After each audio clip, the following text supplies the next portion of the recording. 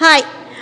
Welcome to the Ward 5 community meeting. This is our fourth one this year, but I won't embellish here. One of them was sort of a mini meeting for those concerned with the particular area of Ward 5. I'm Ann Beauregard.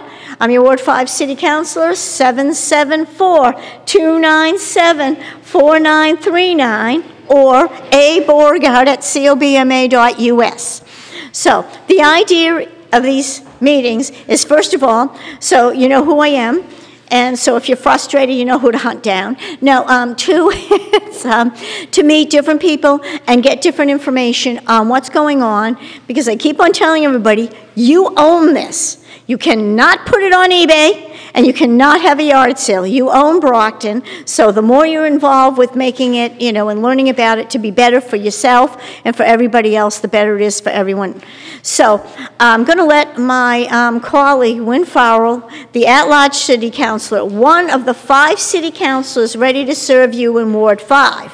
Okay, and he can be reached at 508-272-9880. And he'd love to hear from you if you have concerns, quite honestly, because that's what we're trying to do, is help you, and in many instances, try to prevent something from escalating, because there's been those times. So he's going first because his longtime wife's birthday is today, and she allowed, no, I'm kidding you. She said it was all right if he came here for a little while and spoke with all of you, because it was just sheer coincidence that we locked this in, fill you in on a couple of things, and just familiarize yourself with the fact that Wynn is here to serve you too. Thank you.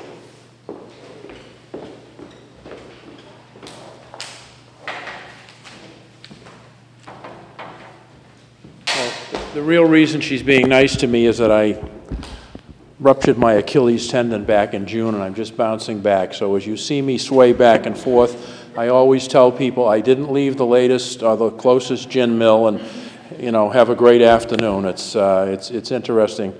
You know, this ain't your average body to rehab, but we are making progress. So I go to these meetings across the city because I learn a lot, and I think politics is about hearing from people. Hearing their concerns, hearing their criticism, so I thank all of you for coming. The one thing that I'm going to talk about tonight, I think, is it's something brand new. None of us really know that much about it. It's the retail marijuana industry. And as you probably have read in the newspaper, it was passed by referendum on the state ballot in 2016. And as a result, we will be having 8 shops, retail locations to begin with in Brockton. 2 of them will be the medical marijuana dispensaries up in West Chestnut Street. There will be 6 others somewhere in the city. And the ordinance committee of the city council, where I sit, is currently looking at 3 different aspects: the licensing application process, the business regulations, and then the zoning. So we will be having an open forum tomorrow evening at the Arnone School. It'll be the second one. There are 5 of us that are sponsoring that. We welcome anyone to come in and offer comments. Then on the 18th of October at the Little Theater at Brockton High School, we'll be having an ordinance committee meeting, and I think we'll really start drilling down into the nuts and bolts of licensing and business regulations. And then whatever comes out of that meeting will be referred to the full council for consideration. And then ultimately it will be voted on, and it will become an ordinance which regulates this new industry. So again, it's brand new. I mean, it has the potential for being very beneficial. We don't know, because Massachusetts has never done it. And good evening to Councilor Nicastro and Mr. Lawton. You're welcome. So we're proceeding cautiously.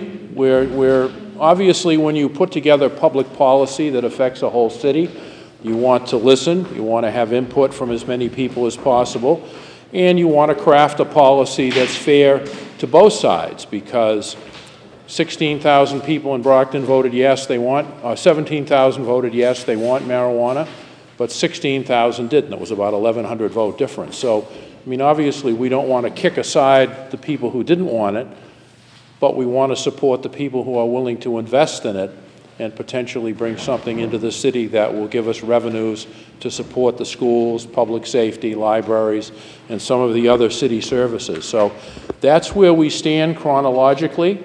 Open forum tomorrow night, October 18th, the Ordinance Committee meeting, and then at some point in the future, it will go before the full council. And with that, I think it's more important for me to listen to you. If anyone has any questions, I'll try to answer them. If not, we certainly encourage you to come to these meetings, or if they're rebroadcast, to watch them. That's one of the great benefits of having Brockton Community Access. A lot of people come home from work, they're tired, they've got to get up the next day, they've got to go out early. So if you miss something like this, or you miss one of our meetings, at least you can catch up with the news of the city by watching Brockton Community Access and finding out exactly what's going on. And then call one of us if you have a follow-up question or a comment. So if anyone has anything, yes, Lynn. Thanks for coming, Lynn. Thanks, Ann, for putting this on. I was on Main Street in front of this library when the young man on the motorbike or ATV was weaving up and down Main Street, came up on the sidewalk here in front of the library, the kids scattered as he headed south on Main. He was eventually apprehended.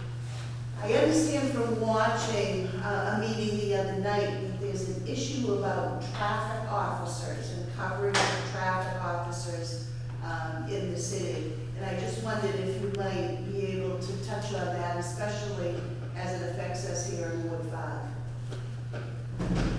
Well, coming from the police department, which is where I spent the majority of my career here in Brockton, traffic enforcement is everyone's responsibility. When I was a patrolman, when I was a sergeant, if somebody blew through a red light, or somebody was crossing over a double yellow line, or went through a stop sign, you'd pull them over, you'd give them a citation, whether it's a warning or a traffic citation with a fine. Now, unfortunately, what we're hearing is, well, we don't have enough people. We're answering too many calls.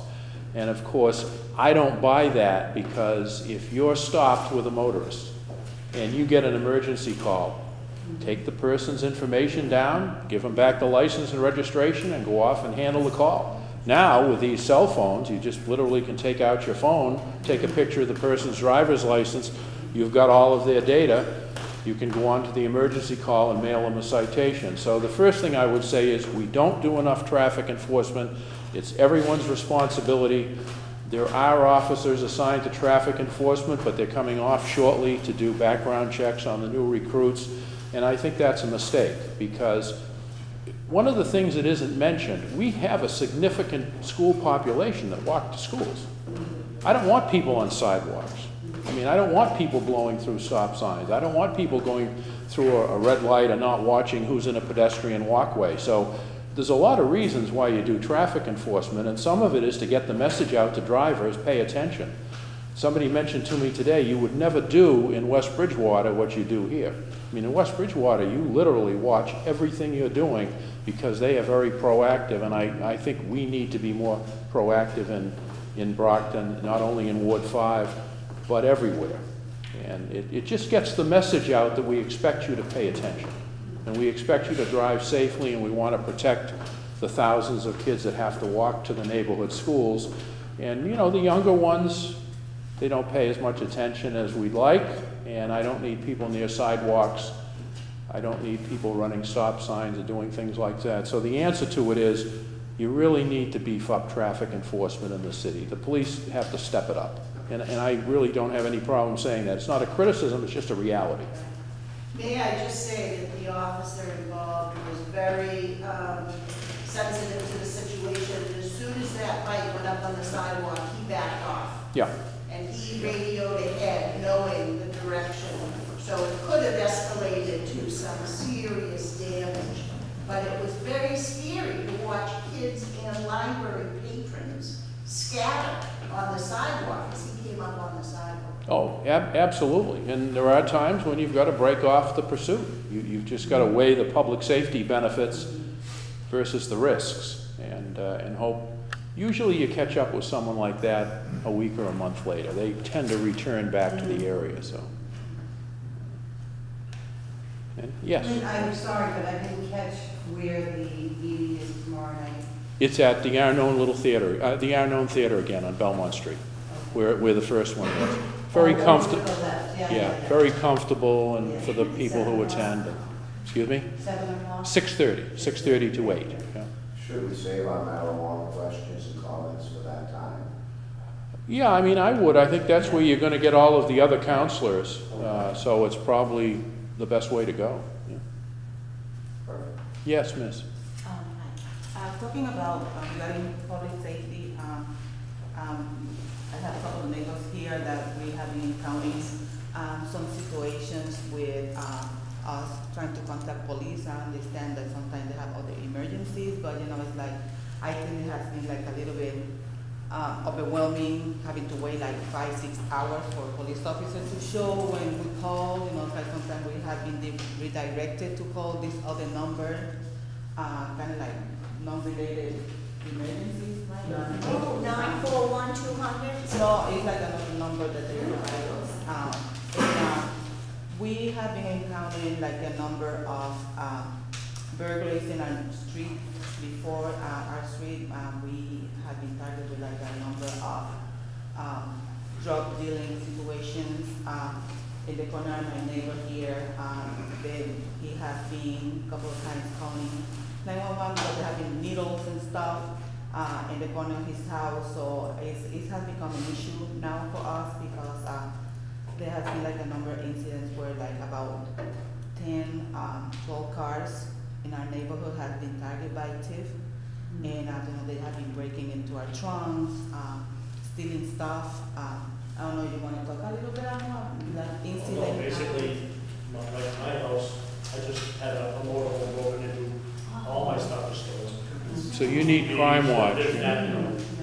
Yeah. 50 needles on the side of my house. Yeah. Which the special response team came down and picked them up. Yeah. You know, her husband and myself, he says, come on, we'll go clean up. I said, oh, call the police. So they did eventually send somebody down. On Mason Street and Standish. Mason and Standish. And it's getting to a point where I wrote a letter to the chief the other day explaining what was happening, and I said, and by the way, there's a drug deal going on out front of my house while I'm writing this. Kind of right on the back. Well, You know, I say, you can look out your window, watch a drug deal go by while you're writing the chief. Yeah. You don't hear anything back. yeah. Kind of upset you. The concerning thing has been that whoever broke into his trailer, they were staying there like probably a couple of nights. Oh, yeah. Without them knowing. Five pizza, Yeah. 3 pizza boxes, a sub sandwich. They had to spend a couple of nights there. You know. I think it would be worthwhile, because you've got a localized area, to have Officer Healy get together with the neighbors down in that area and maybe put together a focused crime watch group and give you some ideas about, you know, writing down information. I will say that when someone calls in a drug deal in front of their house, don't be surprised if, you know, they don't send someone undercover in an unmarked car by to make observations. You probably might not notice it, but the narco people are pretty proactive. I mean, they compile data and... I've already had officers sit around the corner of my house because my son belongs to the club across the street from the police station. Okay, He yeah, knows most of the officers that are in there. You know. yeah, And one of his friends came up and spent some time, you know, kiss nobody. They know they're there. okay, And, you know, a drug deal, they come up, they park in front of my house one way, another car comes up, parks this way, the drugs go, zoom, they're gone. yeah, And we And we see understand it every that. night, every day. We understand that, you know, it's like that it's something happened like in a split second, but you know, I think that what we're looking for here, being here today, is like kind of to see, you know, like more police present on our street.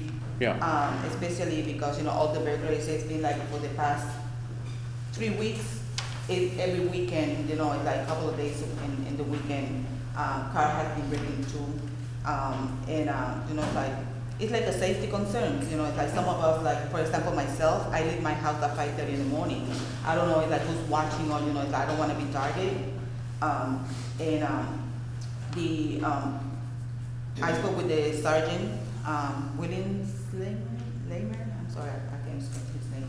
But I spoke with him yesterday, and he was very helpful. He said, you know, that he was going to try to look into having at least some police officer patrolling our street a little bit more. But also in our street, you know, like lighting is a problem. Yeah. The street is pretty dark, and you know, it's like, I don't know, it's like maybe you can give us some guidance about how can we, other people that we can connect with the city, and see maybe we can get like better lighting in the street. That might help. Yeah. If we can have somebody from Rhinemark to sit down and tell us what we can do to help. Yeah. Well, I think A, a meeting with Officer Healy, B, maybe some increased lighting, C, a directed patrol assignment the chief can hand down about that particular area. He won't target your house, but he'll just say, have cruisers periodically check this particular That's area. something that I asked when I spoke with Sergeant Williams, because I think that we never see like the police officer driving through our street. And he said, you know, unless, you know, there's Yeah. any concerns, you know, they don't patrol the streets. And, you know, like maybe that they will be more aware about that. The other issue that we encounter is like overgrown trees Yeah. down through the city. I don't know if like that would be like another helpful thing, you know, to have some of those streets cut down, because, you know, like since there's that much lighting, you know, it's too dark. Yeah, citywide, we need more police visibility. I mean, I think we've all talked about that, so. Yeah, yes, sir. Yeah, They're at Eldorma's playground all the time. That's where it goes, you know, they're not going up Skidmore, they're going up Sylvester and all that. They have a problem, so. I'm here on behalf of my neighbors too. I mean, when I found out about the break-in, Yeah. I was ready to start myself, so that whole street is thickly settled with families. There's kids everywhere. And number one, like you said, drug dealers, no problem throughout the street. The lack of police presence. At my house, we like to call New Year's Eve because they only show up once a year. So that's the only time we see them. So not only that, but a lot of people, small street as it is, it's also a racetrack. And they Yeah. floor it. I mean, there's a house at the end of the street. So if anything goes wrong, people will crash into that house. Yeah. You know, so with the lack of police presence, they think it's like a free-for-all, and they don't fear it. Oh, that, yes, So that's until- true, yeah. Until we have that, I don't think anything's gonna change. In the park. Yeah. The end of the street, it's Oh, pitch, Park. So, pitch dark. There's a Safe Streets meeting next week. Yes. The unknown school, that's a perfect place for all of you to go. That people are there, the Brockton Police Department, State Police Department, DEA, DA's office. DA's office, and will tell you about anything going on, and they give you an opportunity to stand up and talk. So, you know, any information you've got, give it to them. As a group, you're even more effective. So, you know, join together, like you said, get in touch with the Yes, PD, yeah. the crime watch officer, and tell them you want to start a crime watch. Yeah. I have a neighborhood watch I prefer to call, and I'd be happy to help you with it. Lynn has another thing going, you might want to speak, so. Yeah, I mean, the Safe Streets meeting at the Arno, I believe it's October 11th, Yeah. Kelly, right? At 6:30 at the Arno School. And what's good about it is it's a consortium of law enforcement. So it is Brockton, it is the FBI, it is the DA, it is the state troopers. And I have gone on a number of occasions, I work on Main Street in Brockton, and I have raised loud complaints about my workers being accosted by people on Main Street, and I have seen results. So I think if you can get a group from your streets to go to that meeting at the Arno and stand up as a group and read a statement, now you're going to hear different members of law enforcement hear the same story. Because I will say, Councilor Farwell, the excuse has always been we don't have enough people, Yeah. we don't have enough people, but we're adding new people. And if you look at the statistics in the city of Fall River, they spend about a tenth more than we do on their police, and they have 40% more officers, 40. So there's something that we have to look at. Do we have enough boots on the ground, or are we top heavy with the supervisors? So the other alternative to a neighborhood watch, I train people to be resident leaders. And And what that means is people on the street get together and they form like a neighborhood group. And it's not just crime. It's let's get to know each other. Let's have a block party with our kids. Let's do an Easter egg hunt. It's what's called asset-based organizing. So it's not on a negative crime. It's on let's get to know each other. And if this is an issue, then we'll learn. I teach my resident leaders how to go to the traffic commission. I teach them who in the city is responsible for what, so that you're bringing your issue to the appropriate person. So if you'd like to learn about that program, right here in the library, October 17th, we're graduating a class of 35 resident leaders, and we start our next training in January. So that's another thing on top of the neighborhood watch, the neighborhood associations, and then the Safe Streets meeting. My dad used to say, it's the squeaky wheel that gets the grease. But then he looked at me and said, well, that's because there's a nut loose. But you have to keep raising your voice. You do. You know, I can't agree with you more. I think you need more police visibility, more patrol officers. I do think we're top heavy. I voted against additional supervisors. You know, there's going to be a mindset that this is what we need and let's work slowly to get there, and that's everything. It does take revenue. By the way, part of the reason Fall River has so many more officers is that their salary levels aren't as high as ours. There you go. And you know, having spent so many years there, I love all the men and women at the police department, but you've got to be sensible about your salary levels because that constrains how many people you can hire. So, did you say you were part of the zoning board? I'm sorry? You were part of the zoning board? No, there's an independent zoning board that's appointed by the mayor and approved by us, but we do go to zoning meetings and we make our feelings known about different issues. Oh, yes. We're very concerned about the Court Street LLC trying to put the 2 streets and the 3 houses in Quincy Street and Center Street and then patch of woods. You come down Quincy Street. Yeah. Oh, yes, I know what you're talking Is that the about, one you're yes. on? Yeah, that's one of my. It was at the zoning board and turned back to the planning board that we heard. Yeah. That's the last we heard. No, it didn't go back to planning, it was assigned to go back to planning. This is you're talking about where, oh man, what was the name of the street? Cranston Street it was supposed to be called and whatever, it doesn't, and. To Paper Street. Yes, and then they wanted to, so no, I was at the zoning board meeting, and there were a few people, you know, speaking in opposition, and there wasn't enough, how would I say, for them to go forward. So to my knowledge, they need to go back, they need to go to planning. Okay, they're not on the schedule yet. The next planning board meeting is, I gotta remember this now, because it's on a Wednesday, normally it's on a Tuesday, it's the day after the election.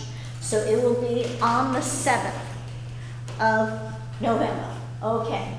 So that is really, you know, important for people to understand. We're going to let you know. This is on the city's website. It has to be. It's in the newspapers because by law it has to be. And anyone can, you know, call me and email me. But there will be a planning board meeting.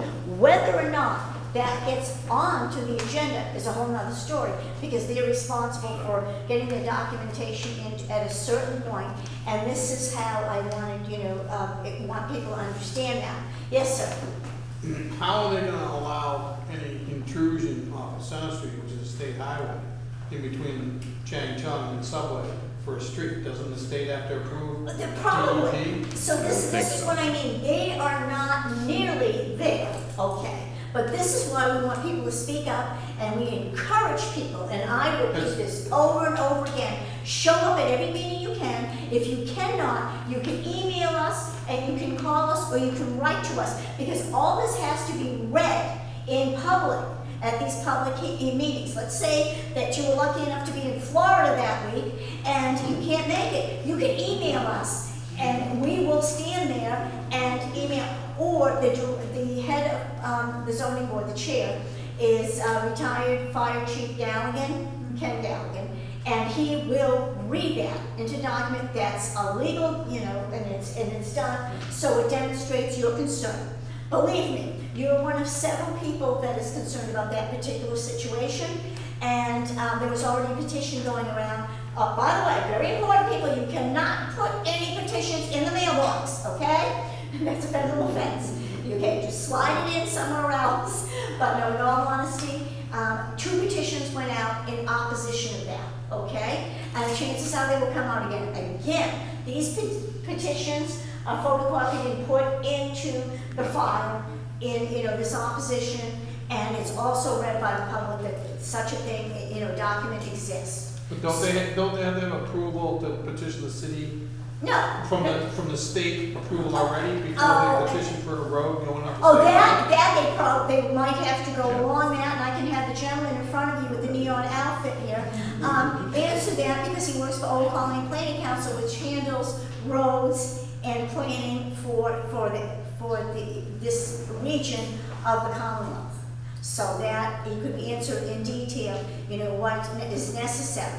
But I don't want, you know, in this, you know, when you're justifiably concerned, and I totally agree with you, and having grown up on Crane Road, which is not far from there, way back in '62, that you have, this is one of these situations where I can totally say to you, they are so far away from doing that. It's like someone that thinks about their kid going to college the day after they're born. It's a ways, believe me, from even thinking about happening, and the likelihood that would happen is pretty slim, because there's also, you have to go through conservation, and there's wetlands there, and there's a lot of adherence to that. Yes, and it gets very complicated with that, and we have an agent that works for the city, very soft-spoken, brilliant woman, and there's also an agent, what was I say, an outside consultant that has to review in often instances, and I want to clear up, in most instances, when the outside consulting firm that is also environmental engineering firm, they are not paid by the taxpayer, they are paid by the developer that's proposing such a thing in most instances. So I want to, you know, so that people understand that we're looking out to protect you. I always ask these questions because you're not expected to know all this off the top of your head, but just so you realize, in this particular instance, I can say to you, 99.9%, they are very, very far away from doing anything, okay? Because they have so many steps to go through, and the likelihood that they get through all those steps is extremely slim. So that one I can say. With others that you asked me about. However, it's always good to be proactive. Always pay attention. Do not ever feel that your emails are being neglected. It might take some time sometimes to respond to them, but, you know, because we bounce around from different things, and I won't lie to you, the marijuana thing's been big because everyone in the state that's involved in this, we've never been here before. So that's more complicated, plus the different things that pop up periodically. And, you know. But by the way, does yes. everyone know you can get the agenda for any board or commission online? You just go to the City of Brockton website, and then yes. you go to government, and it'll drop down, it'll say agendas, all agendas, and it's, you know, if planning has something, they have to be posted 48 hours in advance of the meeting, but you go to that website, and you'll be able to see every agenda item that's coming in, so no one can, you know, slide something in that we don't know about. Believe it, yes, sir. The reason we found out about it, because I think it was in July, we got a notice, June and July, we got a postcard in the mail about the original hearing. The original hearing was in August, they delayed it until some date in the future. Yes. And we just never get any follow-up cards in the mail about when it's rescheduled. We just Well, they haven't rescheduled, that I can tell you, because, I understand that, but why did you send another subsequent postcard like you were for the initial meeting to get postponed? That's not required at the state. So they just send out an initial notice in the mail that it's a hearing and everything is delayed, and you're on your own and keep track of when it's gonna happen? Well, no, you'll receive another one when the next meeting comes, because they are obligated by law to forward that to you. Okay. But there will be something in the pay, for those of you who get the Enterprise, they do publish a legal notice saying, Planning Board, City of Brockton, and it'll have the different agenda items, but you won't get the individual card. But if they opened the meeting and they continued the matter, Right. you don't Right. get another notice. Right. That's my point. You should be notified every time they delayed it or they postponed it. you should be re-notified when Well, they're. believe me, I'll be going around and leaving notes to you guys. It'll be something like this in a bold color, letting you know to come. Because It really makes a people difference to get show tested. up, it really does. Oh, no, but that shouldn't be your responsibility, that should be the city's responsibility. It should be the developer's. The developer's responsibility Yes. to furnish a mailing to cover the postage to re-notify everybody else. That's how it should work. I mean, they're the ones that want it, they should be fronting all the costs. Absolutely. Couldn't agree with you. And in some instances that I will say that they do, send it out, but in most instances I can say. Because a couple of years ago, when they did the development on Pinehurst with Middleton, the 2 houses they built Oh, in yes. Pinehurst, we got multiple notices in the mail, and then we approved, we had no objection to Oh, yes. knocking the house down that was there, it was falling yes. down on itself anyway. But I mean, we got 2 or 3 notices about the second meeting that came up. No, I want to getting with this development. Okay, I think though I can speak on that one. One time it was planning and one time it was zoning. So that's 2 separate governing bodies. So. The this- whole thing was a little slippery anyways. Yes. Because it was Court Street LLC. Well, we don't I really know, I actually couldn't name figure it. it That's just out. the name of the Oh, LLC. yes. Right. Oh, yes, I went looking through that, believe me, because when I think of Court Street, Yeah. I think of The going, Hill. yes, the Hill, Cardinal Spellman, the whole bit, going to Abington. Yes, Right. so it wasn't even on Court Street, so very, very deceptive, yes. Oh, yes, believe me. But I will say, and as I mentioned earlier, that you have 5 counselors, you have your ward counselor and you have 4 at-larges. And I highlighted the fact that Wynn's retired, so he's at your beck and call, 508-272-9880. No, but in all honesty, sometimes he can turn around and retrieve, some information that is, necessary. I'm gonna find out when your birthday is, and I'm gonna hold a meeting. Okay, you do that. Okay, so you do that. And, but that also, the other thing being is, sometimes that it's just backup, because we cannot emphasize that enough. We're trying to service you, we're trying to let you know everything that's going on. As I mentioned before, and not to, how would I say it, sound like a little whiner here, but more is going on in Ward 5 than any other ward right now. And it's just sheer coincidence, and that's why I'm trying to keep people, posted continuously, because I don't want people to go into shock and go down the street and all of a sudden it's, and then, a skyscraper's coming up. No, I want everybody to know as much as possible all the time, believe me. And that's what was one of my goals, transparency, and the whole goal was educate and empower, because then you own this, and the more you know about it, and we want to help you. And we stressed disenchantment with the decision about traffic police. And I believe that because of our expression of frustration, we might get a turnaround get on some that. progress. Yes. So we try Like with that this. expression goes, trust but verify. Yes. And I mean, again, like I emphasize, I can't thank Wayne enough, and I will release him, and I'll pull in the other speakers. And do keep after the crime watch Yes. thing, because that's really important. Yes.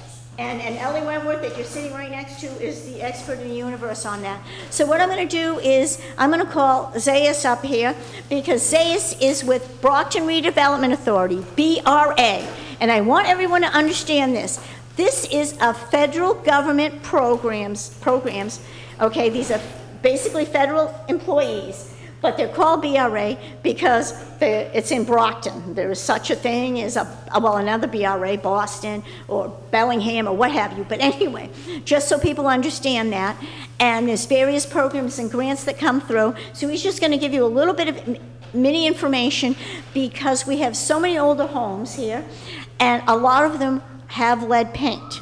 And for some of you, you've been in your homes a while, so you've been, maintaining things. Some of you just purchased it and might not have any idea.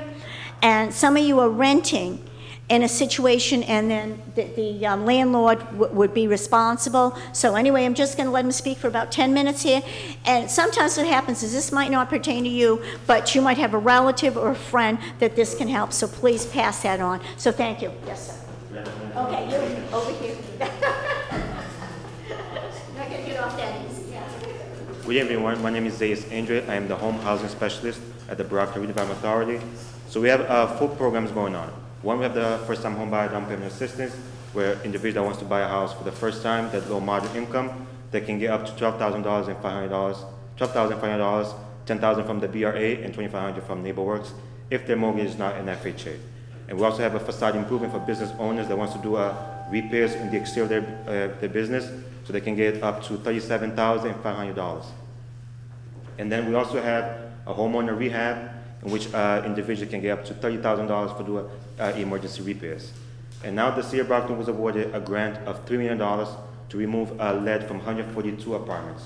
So what we do in the lead program is $10,000 per unit. So for the second unit, if there's a tenant, so the owner has to provide 15% of the cost. And then also what we do, because sometimes for the work to be done, it takes about 3 to 5 days or sometimes longer. So we give up to $350 for relocation to accommodate for the tenants or the landlords. And I have an application here. If anyone wants to have a relative, when I pass it on to them, that would be great. That would be helpful. Just so people realize, he is on 70 School Street. Correct. 50 And School Street. 50 School Street, okay, because the building is 60, 50, and 70. And that I know that Laura is in charge of the program, Correct. and it's their associates, and that you find yourself going to various locations and helping people navigate the forms. Is that Exactly. correct? Yeah, so that's why this was, like I said, brief, because this was a huge opportunity that came through us, in June of this year? Yeah, yes. So that's why there's a bag of goodies here. He's going to leave some business cards here. But I just believe it's important for people to know about these situations. And again, we are an exception in the New England area that we have, the largest set of old homes that have accumulated this lead paint, and it's available for any kind of questions if anyone has any. So who is eligible to apply? Who's going to apply? So anyone that under the 80% AMI, Any percent of what's Yes. AMI? the area medium income. And you have to own the house? Correct. And can you do it for your house and an apartment in the house? Yes, you can. And I have here, it goes by the household size. For example, for one person, the maximum income is $47,150. For a household of 8 people, the maximum income is $88,850. Any other questions? And do you provide the contractor, or does the owner have to find the contractor? We provide that. You provide the that, contractor to exactly. remove the Exactly. And I guess how long is this going on? So for the next 3 years. 2 years. Okay, so that's good, yeah, so that's going to go by fast. You said 2 years? Yes. Yep. Or until they run out of money. Until the lights run out. Right. Jim comes first. So that's free money. 3 months. So what we do, How do you What? know if you have the lead? we send an inspector to go test it out. So they do the whole house, outside, the soil, everywhere. Yeah. So what we do, we put a 5-year affordability in the house. That means every year the loan will go down 20%. After the 5 years, then you don't have to pay us back. But if you decide to sell the house, refinance, transfer the title within the 5 years, if it's in the 3rd year, then 40% has to come back to us. The seniors home rehab program, The homeowner rehab? yeah, Yes. on their income. The 80% AMI. Okay. Mm. Yes. Yeah, how long you got the license to operate that in Massachusetts? Say that You again? got any period, of the license to operate in Massachusetts? License for, No, whatever you do is any type of period that you have to operate in Massachusetts, or you go, so you are These are contractors. Yeah. right? License contractors. Yes, they have to, yeah, they have So to. how long you got that open, or what? I'm afraid Contractors, do you already have contractors? we already have ones, yeah. Yeah. We already have them. We have inspector and the contractor to do the work. Okay, so do we have a phone number or something that they can Yes. contact and a website? So I have a form here, if you want to inquire about the program, So fill it out, I'll take it back to Laura, and then she'll contact anyone that's interested in the program. Okay, I can always bring those back too, and, And yes. business cards? Yeah, business cards. And get the program. What do we have here for a phone number? 508-586-3887. And Mr. Andre here, and Miss Lawrence. Oh, it's Emily's. Oh, all right. I'll say Emily's. Yes. Oh, yes. 508-586-3887, and that's extension 4. But also you can visit everybody at www.BrocktonRedevelopmentAuthority.com. Yes. So that's say. Look at things. Yeah.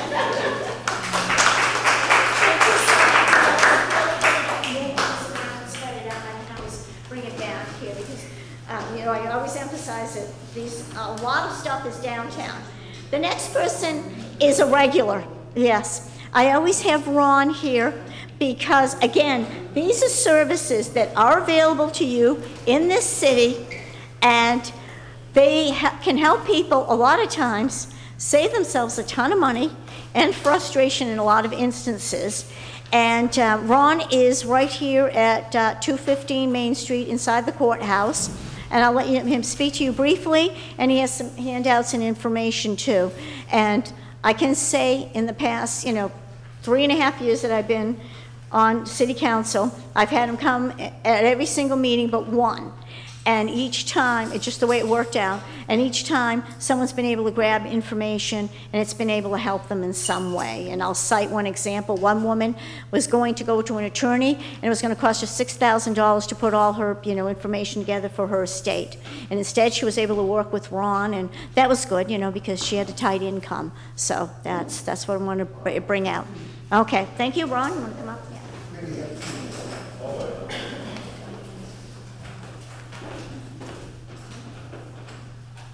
Good evening. My name is Ron Freddy. I'm with the Greater Brockton Center for Dispute Resolution. As Ann said, I am a regular to her meetings. If you looked at your agenda, what you'll see is it will say Court Services Program.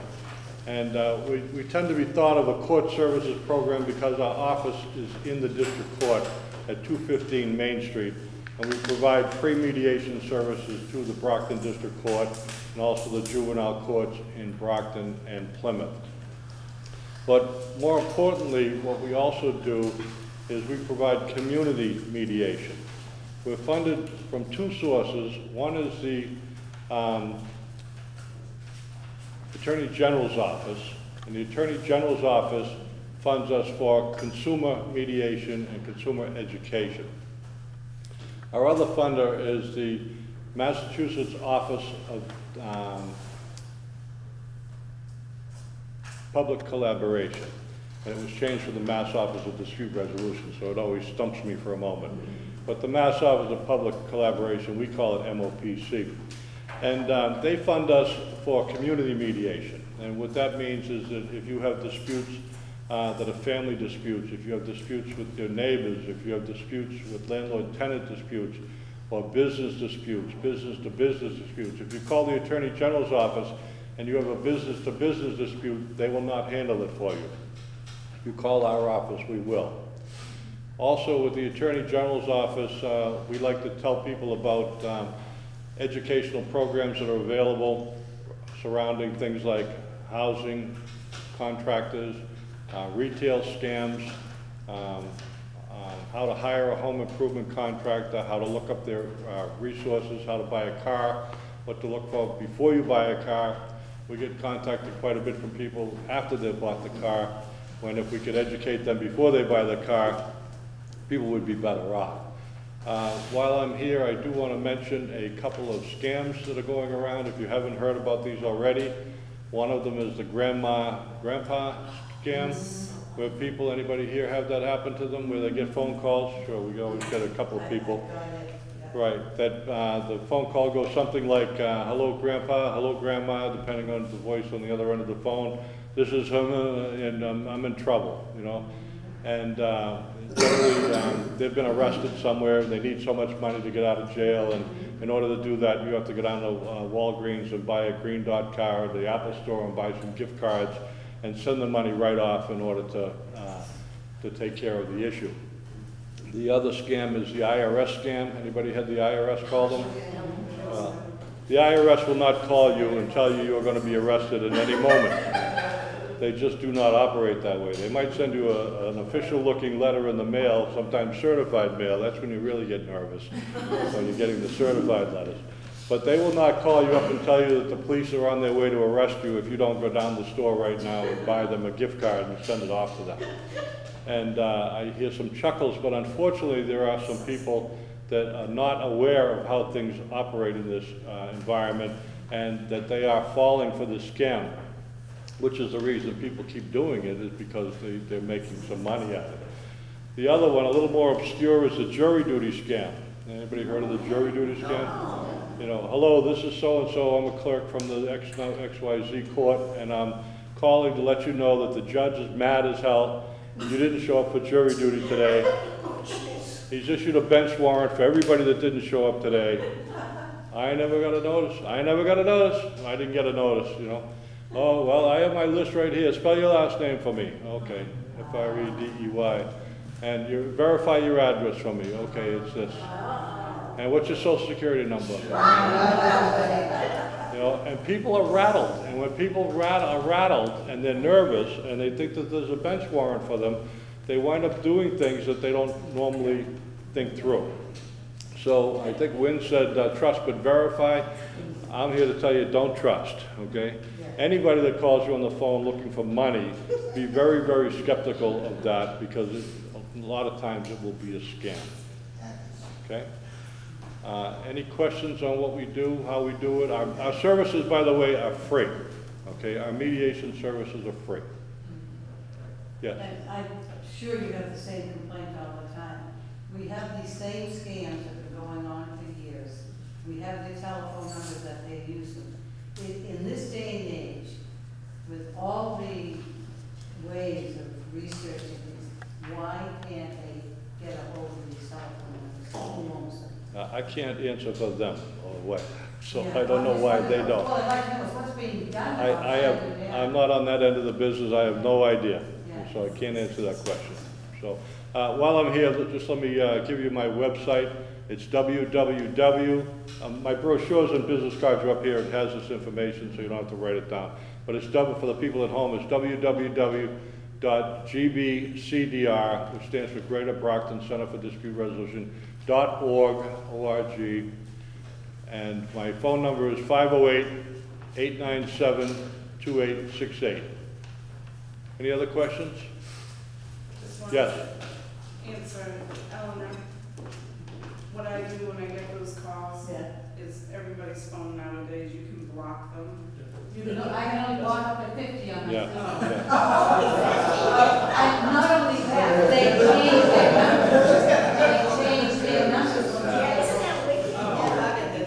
It's the exact same recording, it's the same crackly voice. You block the number, the next day the same crackly voice, and you block that number. What happens is that these folks are so sophisticated now, what they are doing is they are getting a local number.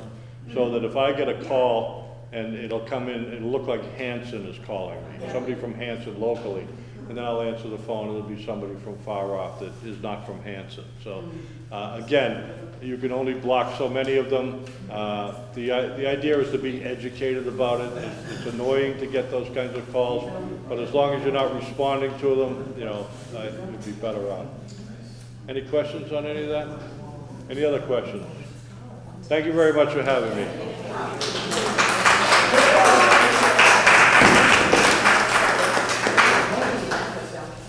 I have the man in the neon jacket, so I don't know if you want to come up and just say a couple of words and let people know a little bit of what OCPC is doing right now. And this is Jimmy Pereira. And I have to collect the business cards. Did that was on your person? No, but I'll give them my information. Yeah, actually, I might. Yeah, good. Hello, everyone. Again, my name is Jimmy Pereira. I am the Community Transportation Planner at Old County Planning Council. So what we do basically is not every municipality can afford a full-time planner. So we are basically sanctioned by the state to help municipalities for community planning, transportation planning. So if you go on some of the streets now, like Pleasant Street, Center Street, you'll see cords on the street. They're counting cars that go by, so we could do a study, a traffic study. You heard about two-way Main Street as well, something that's coming down the line. But recently, right now, we're starting our long-range transportation plan. So you can visit the website, Old County Planning Council, ocpcrpa.org. Fill out the survey, and what this plan does is help us look at how we can basically plan for the future, plan for the horizon, looking at automated vehicles, looking at bicycle, pedestrian, bike share programs, making city a walkable city and age-friendly city as well. But we can't do anything if you guys don't provide the feedback, so I implore you to please visit the website, once again, ocpcrpa.org, and you can see the calendar as well. We'll be having a list of events coming soon. On the October 6th and 7th, Bill Hogan will be doing a bike rodeo as well at the Salisbury Park, 2 p.m. also. So hope to see you all there. Thank you. Appreciate it.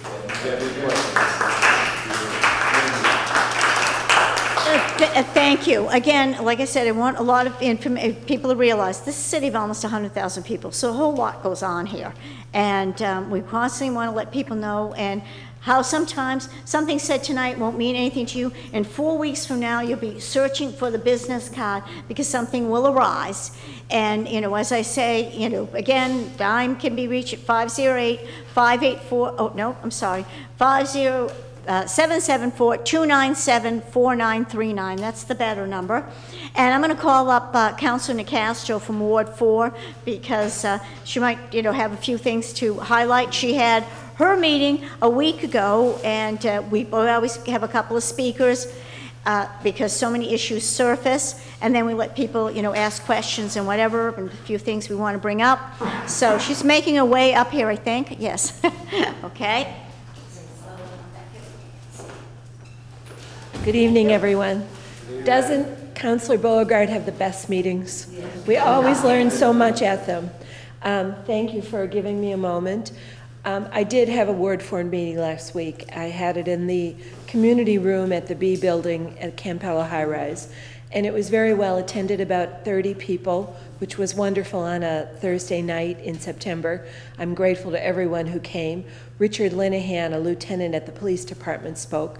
You can probably find the tape for it on the Community Access channel. I believe they are playing it. He gave an excellent conversation. Pardon? And YouTube as well, the Brockton Channels on YouTube.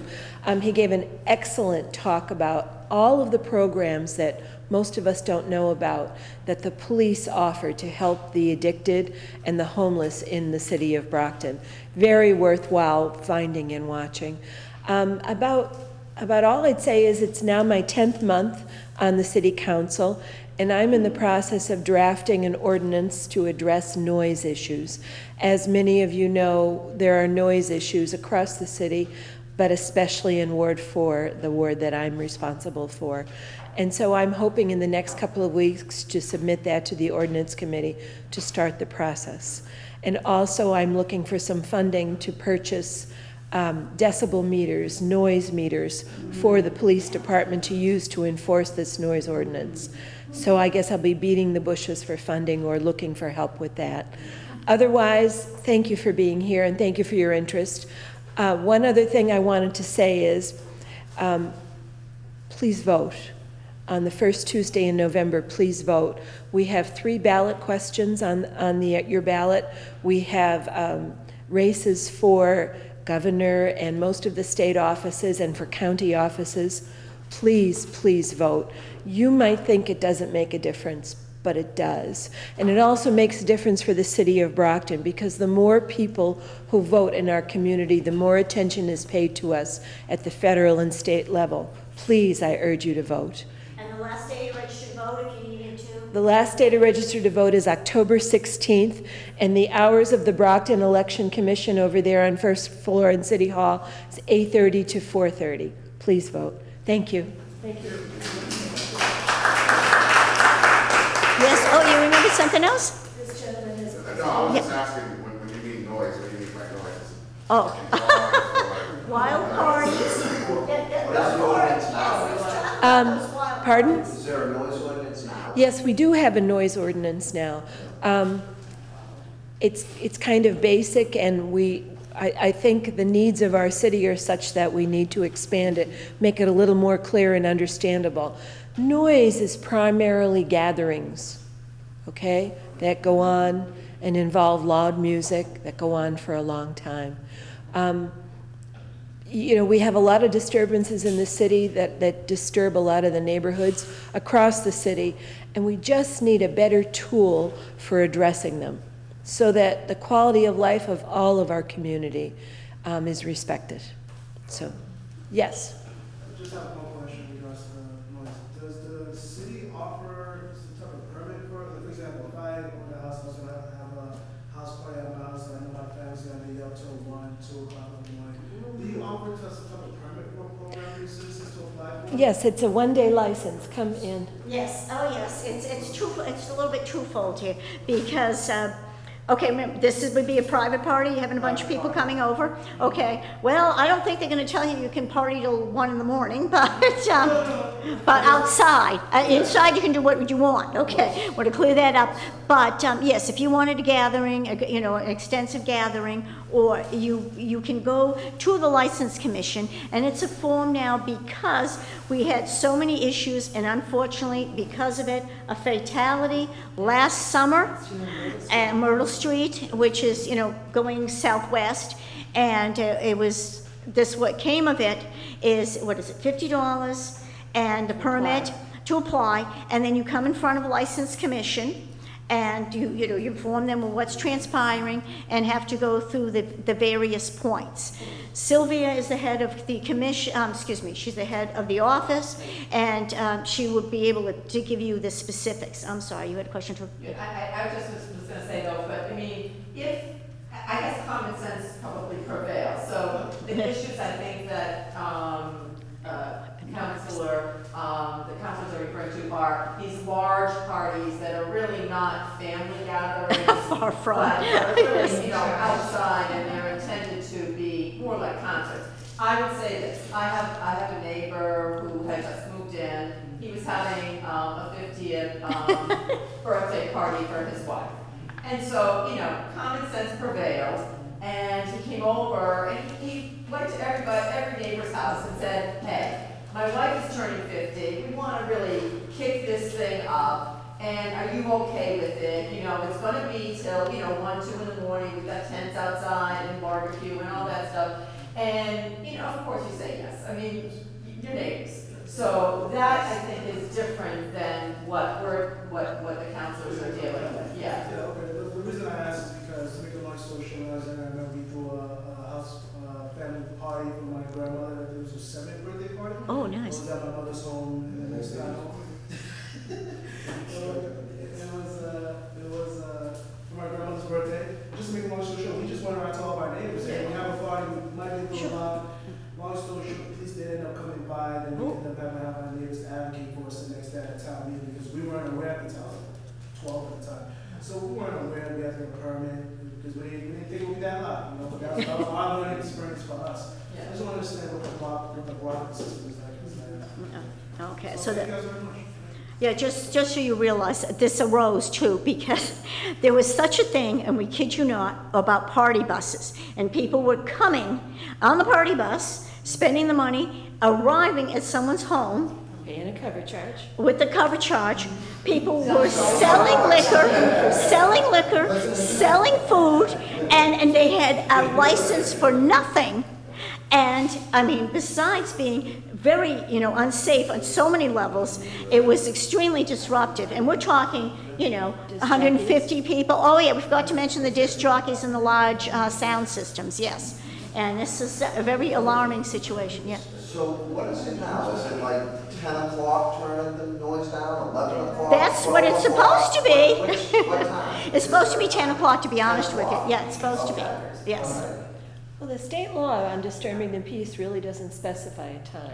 But Brockton had something in particular for 10 o'clock, and a reason our colleague Wynn Farrell brought up, and we, you know, because you don't even think of this because of what's going on, is that sometimes in, you know, domestic violence situations, apparently people will jack up, you know, the music, the television, and something really violent can be going on. And this was one of our frustrations too, as earlier people had alluded to, that the police took several hours to address these situations because, oh, you have a car accident on 24 in Brockton, they have to go because we're, you know, it's broken up. And then they turn around and somebody calls about a loud party. But then you don't realize what can escalate with all that too. So that's why my colleague is working on this, because she was, how would I say it, stuck with the wild one this summer. Yes. So there it is. Thank you. Thank you. Thank you. So now, you've met a couple of people. We always want you, you know, to meet more. This is a Ward 5 community meeting. I can be reached at 774-297-4939. The reason I repeat this is because when you're trying to get a number down is when you mess it up here. What I wanted to do was bring up a few things, and then afterwards I'm going to, you know, give our cameraman a break here, and then we'll interact here and answer, you know, a variety of different questions that you people might have, and if you wish to interact with the speakers too. So I have a little list here. I want to point out that we always invite our wonderful colleagues in school committee. This is the 4th largest school system in the Commonwealth, okay? And some of you might have kids in school, some of you might not, but that's pretty amazing. I mean, there's 351 communities in the Commonwealth of Massachusetts with the 4th largest. That's huge. So I want to bring out here that Judy Sullivan, Ward 5 school committee person, could not be here tonight because she's around the block in contract negotiations for the next couple of hours, okay? But she can be reached at 508-588-9171, and she gets back to you, believe me, and follows up. And she speaks from experience because she has 2 adult children that went through the Brockton school systems, and they're doing great now, and she was just very dedicated. One of these people that did the PTA and the whole bit, and she was just the right kind of person to do that. Also, I always say to people that you are invited to all these meetings, unless we're in an executive session, and that surprises us more than it surprises you. So when we were asked to be in executive session, so I cannot emphasize that enough. You can come to a licensing commission meeting, you can come to a planning board meeting, a zoning board meeting. You can ask questions because, and I just highlighting those, can come to conservation, you can come to traffic. You have no idea how involved traffic gets. It's just something unbelievable. But when you have state highway and federal stuff going on, plus your regular little streets, plus the fact that, you know, you have a fire department that has to go all over, 3 hospitals, etc., it gets involved. So anyway, I'm going to just do a couple of community announcements here. That holiday parade, the theme is your favorite book or movie from the holidays, and I think it's kind of fun. Anyway, anyone that wants to get involved with it, it's always the Saturday after Thanksgiving, but you're welcome to get involved with it. There's so many different things that transpire, and again, as I mentioned, you are always able to apply to be on boards and commissions in this community. And you fill out, you know, you do a little resume number and a letter of interest. You send it to the mayor's office. But if you have a particular passion for it, Parks and Recreation, what have you, let your city council know, or one of the at-larges, and they can put in a good word for you. We'll phrase it like that. Okay. The other thing is I wanted to mention, like I said, there's a whole lot going on in Ward 5.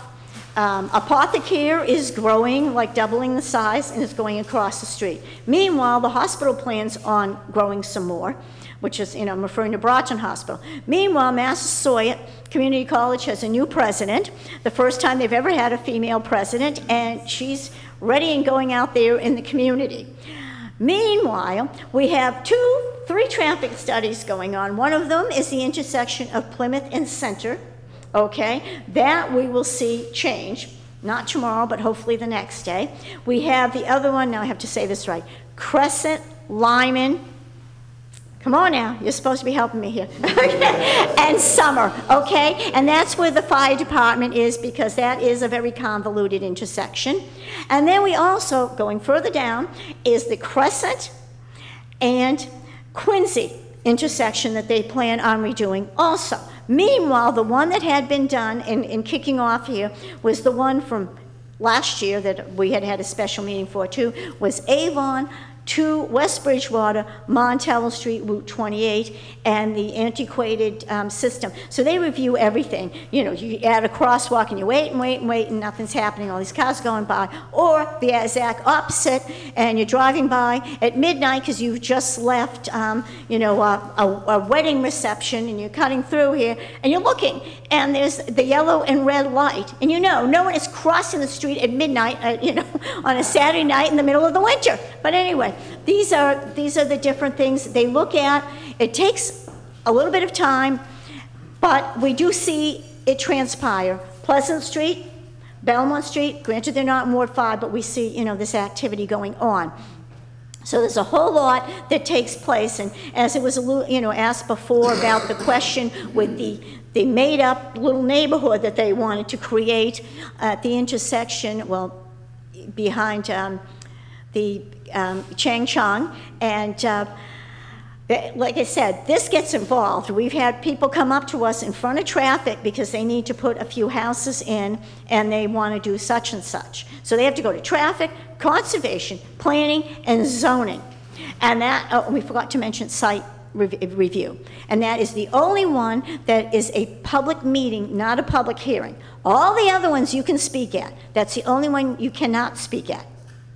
You can wait till it's over and go and ask questions. But all the other ones, you can. Site review takes place on the last Monday of the month at 10 o'clock in the GAR room, because it does not have to be a situation where it's ADA accessible. Site, tech review, okay. All right, I'm calling it site review, tech review, sorry gang. And boy, you learn an awful lot, because so much, like I said, is transpiring. And I want to let people know that we have the parking garage that we'll name after me if this keeps up. But anyway, but in all honesty, just so people realize, okay, first of all, it's a grant, it's money given to the city, okay? And of course we had to, you know, extend the situation because of now the steel tariffs and the cost of steel. There's a little bit more involved, but they're just to point out one situation. But just so people understand, your property taxes are not going to go up to pay this bill, okay? They might go up for a lot of other stuff, but not that, okay? And just so people realize, that garage is already over 2/3 full as soon as it opens. Okay, because of the growth of W.B. Mason and Brockton Neighborhood Health Center and 3 other, situations, businesses and what have you, and state organizations. I am pushing for the issue on the Ganley building, and if you don't believe me, you can call the state senator's office at 617-722-1200, because I call him weekly on that, because we're waiting to hear what the story is going to be. It's supposed to be the Department of Unemployment, but not and what people view, it's supposed to be the call center where they, people go through all their documentation. Now, we're getting the runaround, and we're not exactly pleased with that, and so we're following up on it. Meanwhile, to go back to the other buildings we're dealing with, we have some activity on 26 School Street. Well, yes, but that's going to take a little minute. We have these developers, and I'll be honest with you and very frank, most of them, how would I say it, don't really care how we think or feel, and they just want to do their thing. And this is why I continue to encourage people to come. And I'll cite an example last night. Planning board meeting, okay? One item was postponed, and I left there 9:25. It started at 6:05, and my colleague was still there till 10 o'clock, okay? One particular item, somebody wanted to put 14 houses in a particular area. Over 35 people showed up in opposition. Speaking up gets you somewhere. Have no fear, that was continued. So that is just an example of what I can say. Same thing goes on with zoning board. And right now, due to the fact that the elevator is broken, it's being worked on, and you will see a new elevator. Yeah, no, it is being worked on. We can attest to it. We see people doing it at night, not during the day. Okay, I want to stress that. Okay, so just so people realize that. Okay, so that was a few of the things. I had a little list here. What I also want to emphasize, and again, you can come to all these meetings and please, please do not hesitate to speak up, because some people say, oh, no, they're not going to. Yeah, it's important. They're all legal meetings, so it's legally documented, the statements that are being made. Okay, right now I have 2 episodes on Elliott Street. Okay, one is somebody wants to put in some condos, okay? And no one came from the area last night. So I went around today with my little orange flyers to emphasize it's really important for people to pay attention to this, because they want to put in technically 9 condos, but that adds up to more traffic than people realize, okay? They're townhouse style, okay. And the statement is always made, well, anything's better than what we have now. No, it's not. If it's not good for the neighborhood, regardless, and this is why we emphasize that. They're not very happy with me, but too bad. Okay, they also don't live in Brockton when they come here to build. I just want to point that out. The other part that I want to mention to you too is the CSX property, where they used to have the railroad and everything, is under examination and review. And we really want to encourage people to pay attention to that, because that could be a huge project. I mean, enormous. And it's very important for people to realize the effect that can have on the neighborhood. And you say, oh, I'm lucky, I don't live near there. Ha, yeah. What's up for review for? What are they trying to put in there? Well, they have various proposals, and there's various criteria, because it's kind of toxic in some parts of it. So they can't put up a house. Yes, Mayor? Before people leave, I made a mistake on the Safe Streets. Uh-oh. And I apologize. Did you mention Yes. on the mic? Yes. It's Wednesday, October 10th at the Arno. Okay, Wednesday, October 10th, Safe Streets. Uh-oh, Lynn, yes. Okay, but this is what we continue to emphasize. Yeah, I did too. Okay. But when I said the 11th on Thursday, that's when they usually have it. Yeah, for some reason I have it on Wednesday the 10th. Okay. So double check with the district attorney's office, because it is usually. Yes, and again, that'll be on the website, I yes. have it on my calendar as Wednesday the 10th. Sorry. No, that's okay. I know it's important to get out the right information. Again, that's what I want to emphasize, is this could have dramatic repercussions, and not always for the negative, but it can be, change things around a little bit, and that's why I want to emphasize all of these various situations, and I want to make sure I check different things off. What I also wanted to mention is, again, like I said, Judy Sullivan is school committee person. She apologizes, but you can't be 2 places at once, especially in this type of situation.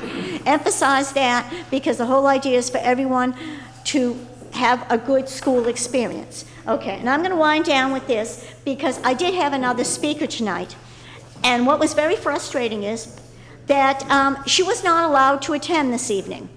Okay? Now, I had spoken with her, and she's a tremendous asset to the city. Her name is Andrea Burton, and she's community relations to the city of Brockton. Community relations, okay. Now, I had spoken with her about a month and a half ago, because we have to wheel and deal to get a location, get speakers, and follow up, etc. And I was told at noontime that she couldn't come because she wasn't allowed to, that I would need to go and ask the mayor if I could have her come. Okay, and the reason I wanted her to come is because she helps people navigate the various forms and other procedures that people might have come across. For example, opening a business. For example, helping you with, and these are more distressing situations. Let's say a domestic violence. She can, get you to the right agencies. The same thing with what we're concerned now is it's going to get colder, and we're very concerned, particularly for the senior citizens and small, young families, that self-help is available for fuel assistance. She does not fill out the form for you, but she helps you get through all this. So many other situations. I cite one because people have two-family homes. They might be doing renovations and repairs to the apartment and living in the other.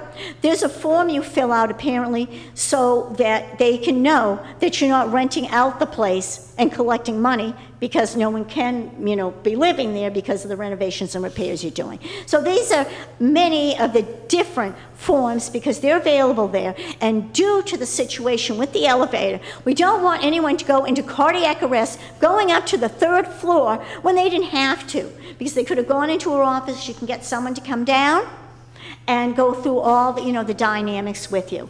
And that's what we're trying to do here. I mean, it's difficult when you have a beautiful historic building that you don't want anything bad to happen to, but you want a modern day elevator to meet the needs of the people.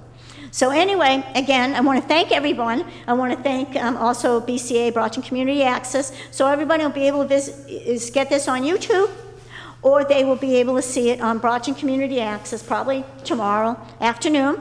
And I can be reached again at 774-297-4939, or you can email me at abeauregard@cobma.us.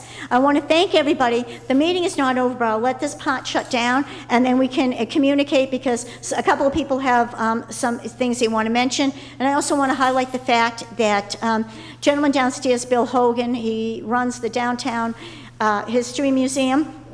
And they have an activity or presentation going on to get people involved with a memorial for a gentleman named Fox who lost his life in World War II, and he was like the first one. And also, we're here in the library, and it's after 8 o'clock because now the library is open till 9, Monday, Tuesday, and Wednesday night. And there's a whole lot going on here, art exhibits, etc., different programs. And for those of you that want to do fun things with your grandkids, there's the PASS program, and you sign up with the kids things, oh man, what they do at Halloween, everything else, and it's all free. So anyway, again, thank you.